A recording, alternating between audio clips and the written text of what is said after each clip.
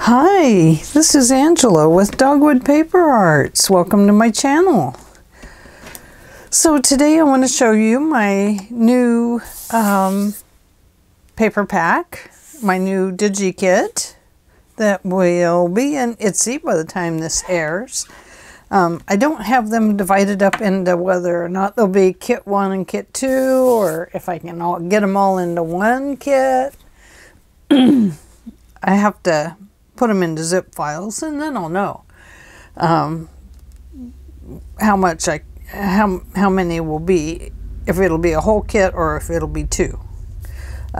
Usually they end up in two kits because you can only have so many megabytes in each file. And anyway, all that aside, I do have two new kits here.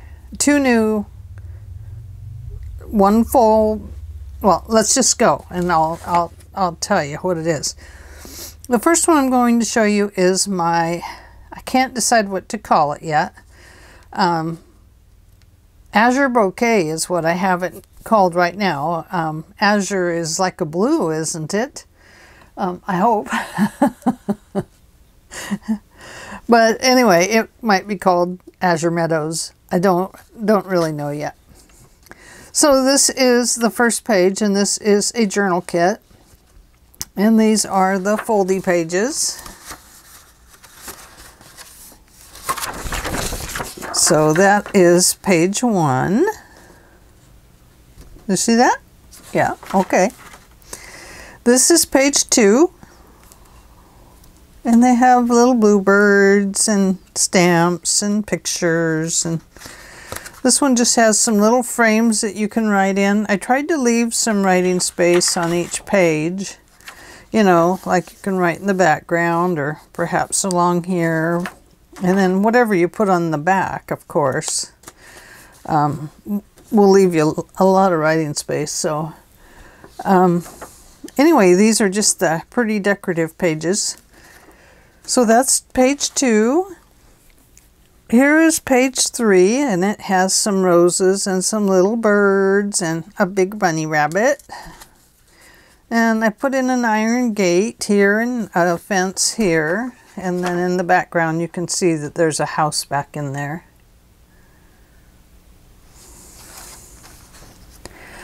So that's 3. This is page 4.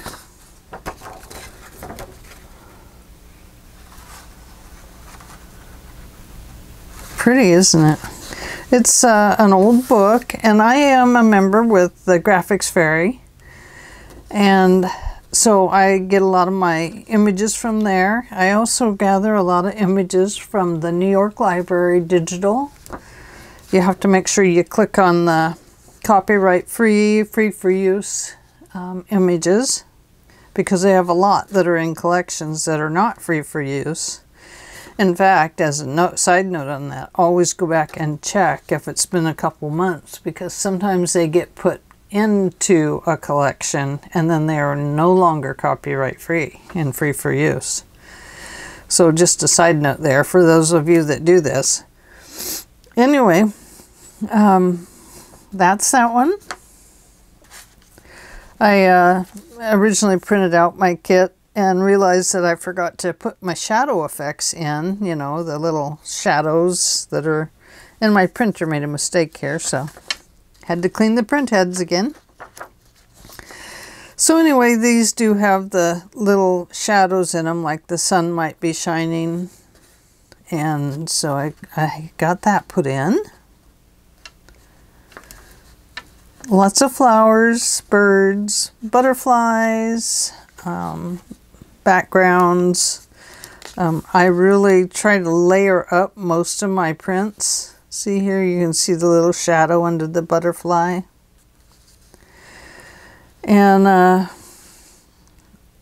tried to really put a lot of layers in them, but you know, some have more than others, and some have tons and tons of stuff. So this is the 7th one. I love this one. Absolutely love it. Love the honeycombing in the background and stuff. I just think it's so pretty. And then there is this one, and this is the end of the main decorative pages of the kit. Some hydrangeas and lilacs and bleeding hearts.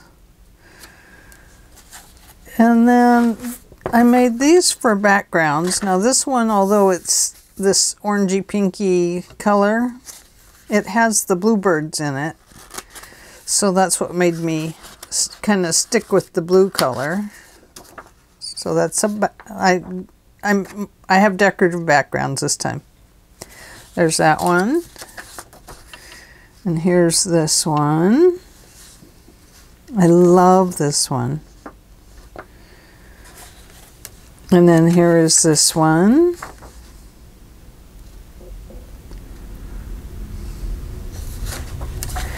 And then there is this one.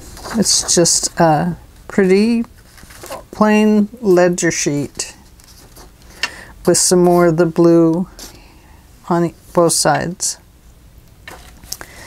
And then I have a few pages of, oh gosh, my computer was putting lines through. The lines won't be in yours unless they already had pre-lines in them from something that's in the background. Anyway, here are the tags. This one has the shape tags, and then it has one that has curved corner tag all the way around.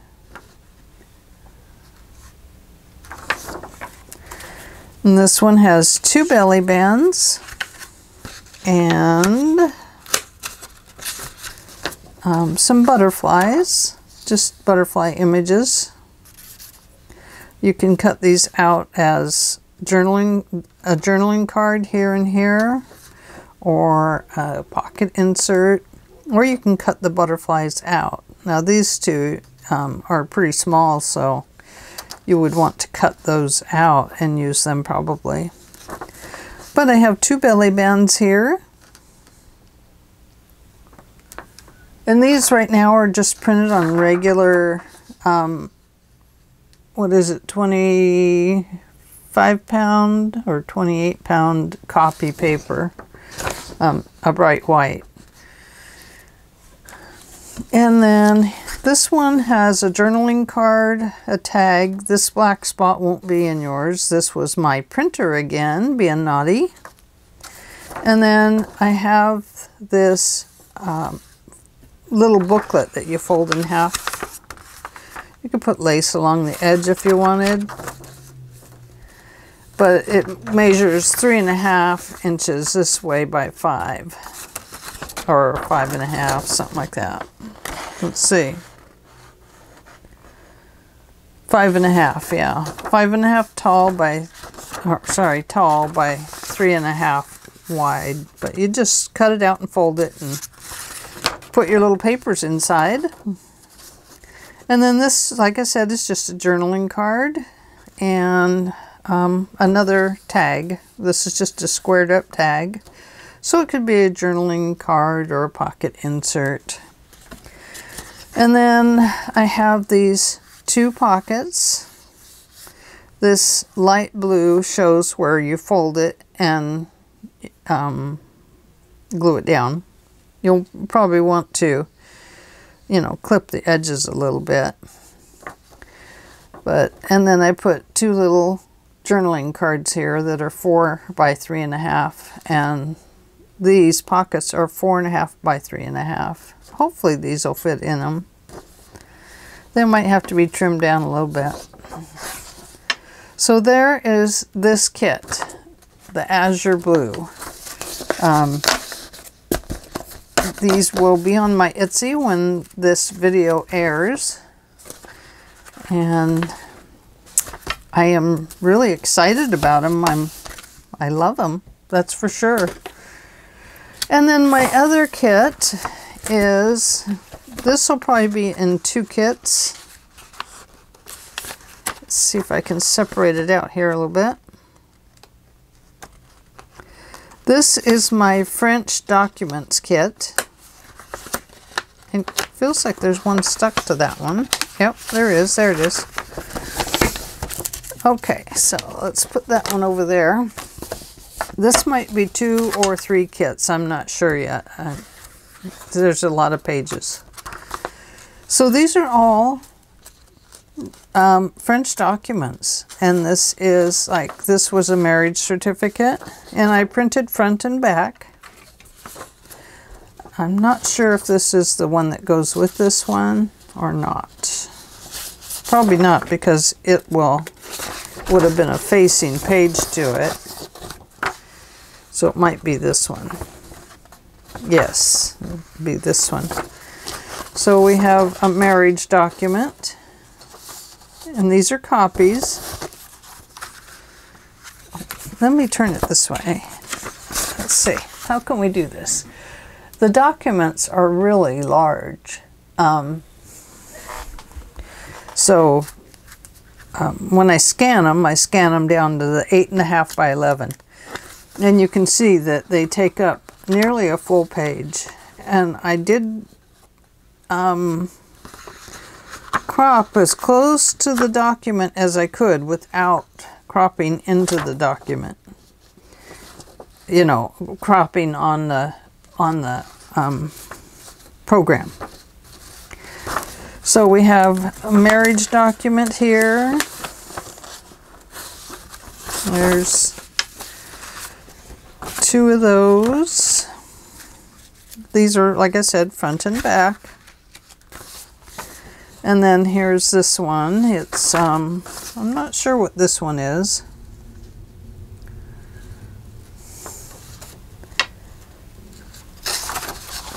So that's 4 pages.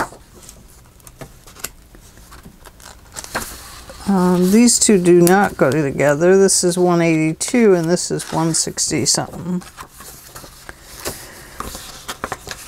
The scanning even picked up the beautiful textures in the papers. It's not textured here, but you can see it. Because the old papers are they just feel so good. Oh, this one goes with this one. It doesn't really matter. They're still going to be French documents. Most of us probably can't read them anyway. But they are very pretty. So 2, 4, 6. I don't know.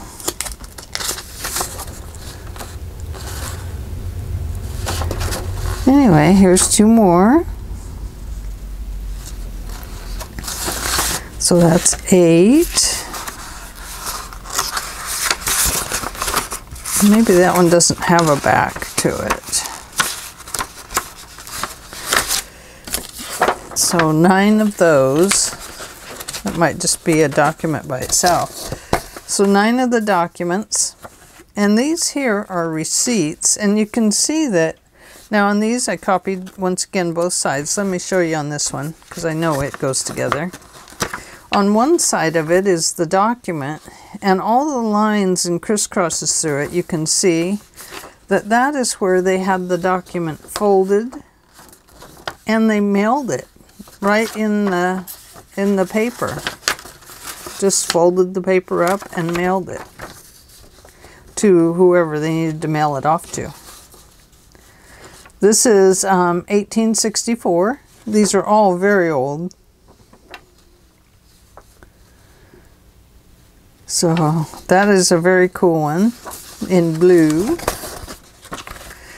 And then this one must go where? Not that one. I think it might go with, no. Don't really know which ones they go with. You know, it probably doesn't matter. But you can see how they're folded and anyway, very cool papers. This is the receipt side. And here is another one that's on the receipt side.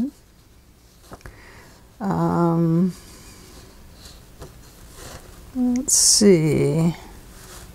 Can't read it. It's in the wrong language. These are both 1864. Now you can see the receipt through this one. These were pretty thin, but just to give you an idea, this is the mailing address here on this side, and it was just, you could just see the receipt right through it, no matter how you looked at it.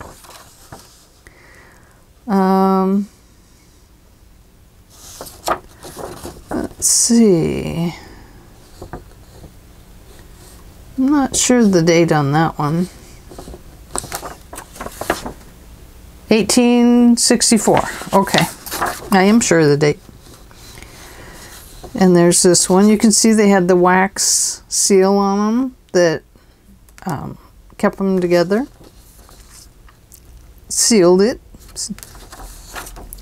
And they're blank on the back. You can run them, you know, side by side if you want. They'd make great inserts in a journal. Here's this one. Isn't that beautiful? And this one is also 1864.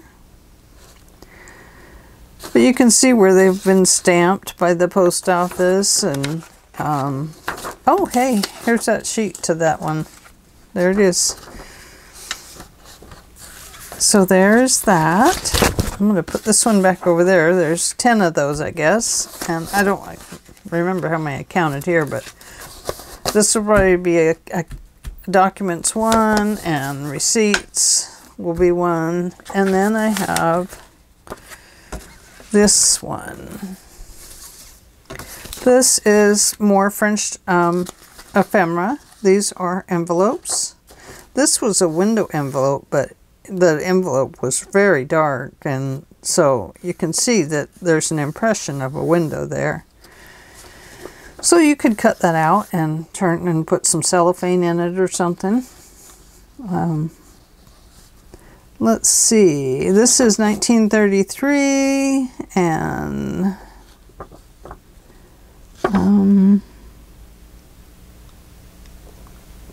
don't know what the date on that one is. Some of these are resized, just so that I could get them all on a page, so they could be used for like journaling cards or something like that.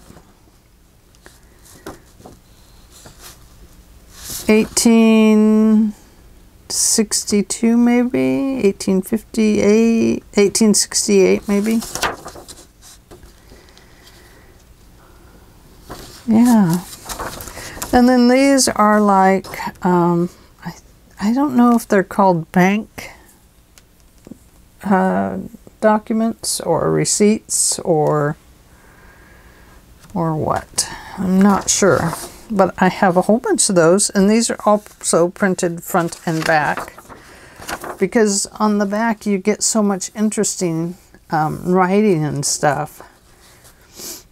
And these are not scanned clear to the edge. I mean, I could do them that way, but I didn't want to risk losing any of them on, you know, any of the beautiful paper. And so these are 1876, I think. All different kinds of dates on them. There's 3 pages to it, and 5 pages to this one. Oops. So, anyway, just 1847 here. And this one's going this way. But the writing is just so beautiful. And wouldn't these make beautiful journal cards or fold over? You could fold them in half and have the journaling on the inside. Very neat. And this is the last page. So that my friends, are my new kits. This one has 5 pages in it. This one had, what did we say, 8? 1, 2, 3, 4, 5, 6, 7, 8. Yep, 8 with that one. It's receipts, plus I think there's one of these in there. And then we have, what was in here, 10. This will be another one that'll be just documents. And then we have the Azure Blue kit. And I love, love, love that one.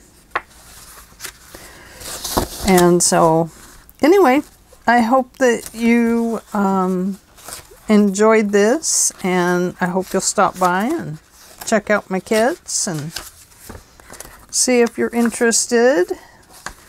A lot of fun to make. I absolutely love making them. They are not easy. Let me show you how many printouts I have done for this.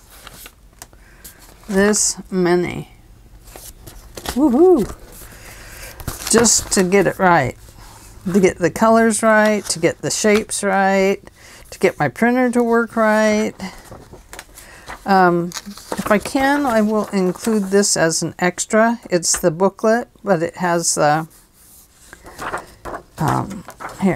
here, this one's better. The booklet, but it has the lace on it. I could get it on one sheet of paper without the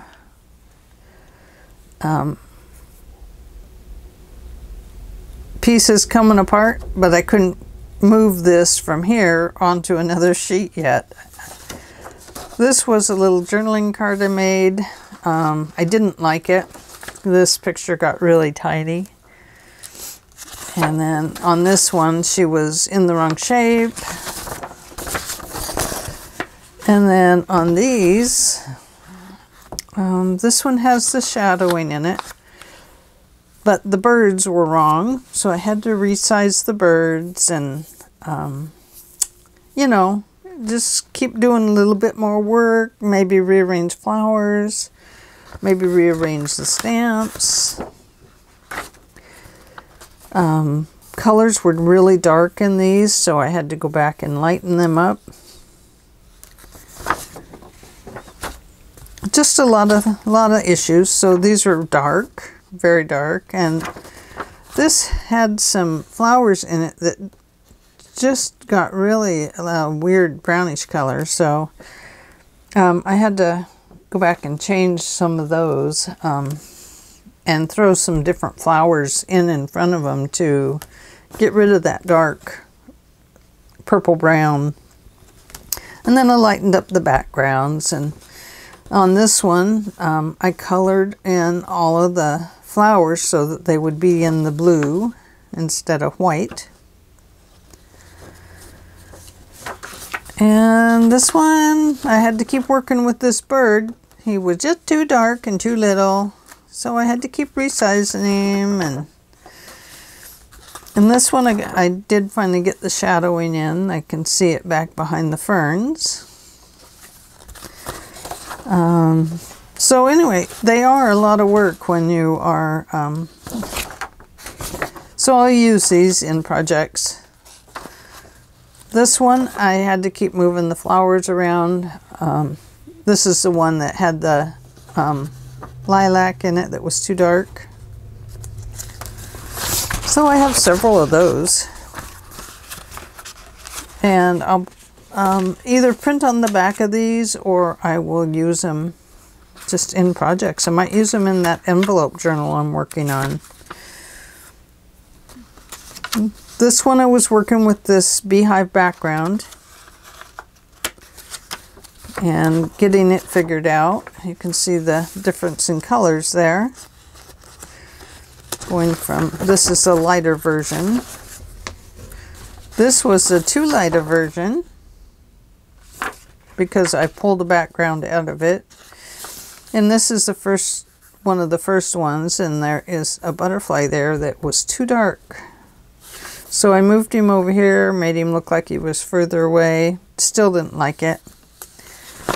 So, and this was the very first background it had. It was kind of a painty looking background, and it was way too dark, as you can see.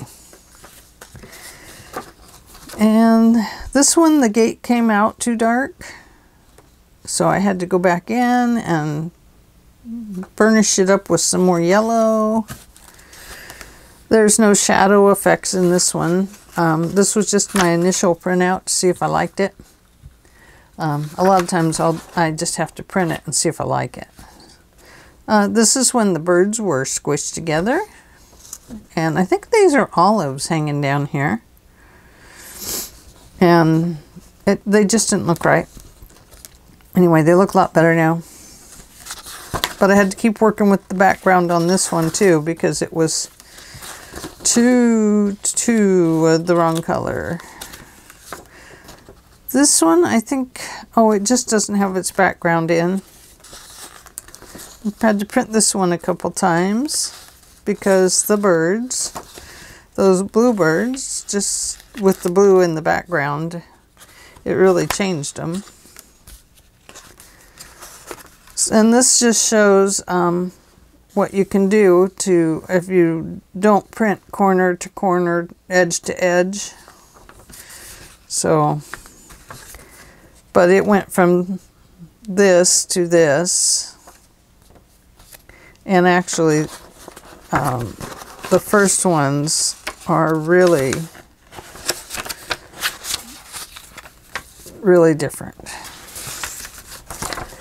So, and then this was just my initial printing of the, that's my figuring my printer out. This is just the initial printing of the documents and realizing that I needed to scan them in differently to get the beautiful texture of the papers in it. So anyway, so that's what happens when you are creating a kit and getting ready to put it online. You have to print out lots of pages, and you have to keep printing them because they're just not right. And then you finally get it and you're like, yes, yes, they're right now. So anyway, I appreciate you joining me today, and I sure hope you all have a great evening. It is evening here, and it is a Saturday evening here, and these will show up on Tuesday, I believe. I have these scheduled. And by then, all this stuff will be online at yours truly, Dogwood Paper Arts on Etsy. And I hope you'll stop by. I will talk to you later. Bye-bye.